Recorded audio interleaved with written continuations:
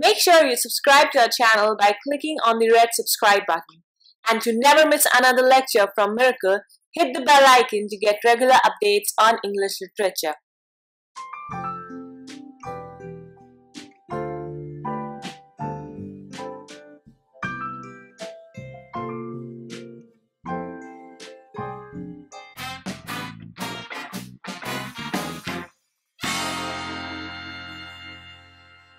Hello and welcome to Miracle, English Language and Literature Institute. I'm Jayashree Chauhan and I'm going to speak today on a text on a very famous romantic poet and contemporary of William Wordsworth and Robert Southey. Of course, you guessed right, S.T. Coleridge, Samuel Taylor Coleridge. Before starting, I would like to add 2 or 3 things. Before a few years, I am reading literature from a few years, of course. And before joining this institute, Miraclites Institute, I was reading literature only as syllabus in textbooks only. But after joining here, I can find myself in a state where I can really say that I am in a flow of literature in its true spirit, as we all say.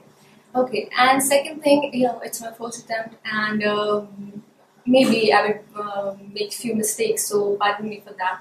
Work without hope draws nectar in a sea, and hope without an object cannot live. Samuel Taylor Coleridge, one of the founder poet of Romantic Age, and literary critic, poet, theologian, philosopher, and he was the one who actually introduced German philosophies and theologies into the English-speaking culture. And he was actually the one who introduced American transcendentalism. Transcendentalism, which simply means any theory or any philosophy which actually emphasizes a focus on more spiritual, intuitive things rather than empirical and material things. And now, if we speak about his early life, his biography, he was born on 21st October 1772, town of Ottery St. Mary in Devon, England. His father was a reverend in St. Mary's Church. He was a renowned person and actually a respected person. He was also a principal of the Free Grammar School, which was actually established by Henry VIII. Since childhood, he took no pleasure in boyish sports and played by himself. After the death of his father in 1781, 18 years of Coleridge was sent to Christ Hospital Charity School in Greyfriars. Spent his entire childhood there, studying and writing poetry. There only he became friends with Charles Lamb. There only he studied Virgil, Arabian Nights stories, and many renowned that time critics and literary authors and writers and poets. His childhood days, if we describe him in his own words, which can be described by these words by himself only, the tales made so deep impression on me that I was haunted by the spectres whenever I was in the dark, and I distinctly remember the anxious and fearful eagerness with which I used to watch the window in which the book lay, and whenever the sun lay upon the books, I would seize it and carry it to the walls and bask and read them.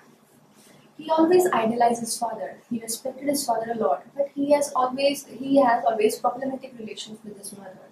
And he was, since childhood, he was a person who was so attention-seeking, and which can actually be seen in his adulthood as well. His dependent behavior, his dependent personality was the image of his childhood actually. He was rarely allowed to return to home from the school during the school days, and actually this distance from his family was very damaging for him, and his personality as an adult shows the reflection of this damaging effect, the distance from his family.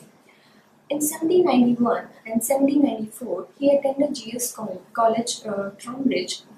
He won the gold medal for an ode which was a slave trade. In December 1793, he left college to join a group that was called Dragoons.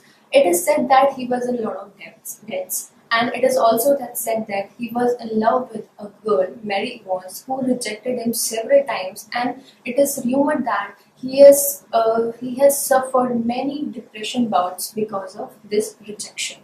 At college only, he was introduced to the political and theological ideas which was actually considered a radical at the time. And he, including Robert Sadeh, they opened a group which is called Pentisocracy. It was kind of a utopian communism group which was soon being abandoned by these two. In 1791, the two friends were married to two sisters, Sarah and Edith Fricker. However, Coleridge's marriage proved to be unhappy. He grew to detest his wife, whom he married only because of the social constraint, and they got soon separated. He started a journal, The Watchman. Year 1797 and 1798, he lived in Coleridge Cottage. Yes, of course, the Coleridge Cottage, which is known now in Northern Stowaway, Somerset. In 1795, he met William Wordsworth and his sister Dorothy Wordsworth. William Wordsworth was enchanted by the surroundings of that area, and he rented a house, L. Foxton Park, there only. This place only beside the rime of ancient mariner, he composed the symbolic poem Kubla Khan as a result of an opium dream, which is said in a kind of rhetoric, and the first part of his narrative poem, Christabel, as we of course know the Christabel, very famous poem of him. During this period, he also produced his much praised conversation poem. It's the collection of conversation poem, as it is titled, The Lime Tree Round My Prison, Frost at Night and the Nightingale, and many more. In 1798, with William Wordsworth, they jointly published a volume of poetry which is called the Lyrical Ballads, which is the pioneer text of the starting of Romantic Age, as we all know. That collection of poetry, William Wordsworth contributed many more poems like S.T. Coleridge, but the red star of the collection was marked by his poem, The Rime of Ancient Mariner. In autumn 1798, Coleridge and William Wordsworth started a journey to Germany, and on that soon they got departed, and most of his time Coleridge spent in the university town. During this period only, he became interested in German philosophies, theologies, and transcendental idealism, and critical philosophies of Immanuel Kant and dramatic trilogies of Gotthold Lessing. He studied German, and after his return to England, he translated the dramatic trilogy, classical poets, Friedrich Schiller. He continued to pioneer the ideas through his own critical reviews and critical texts. In 1799, he wrote a ballad poem, Love, addressed to his wife Sarah.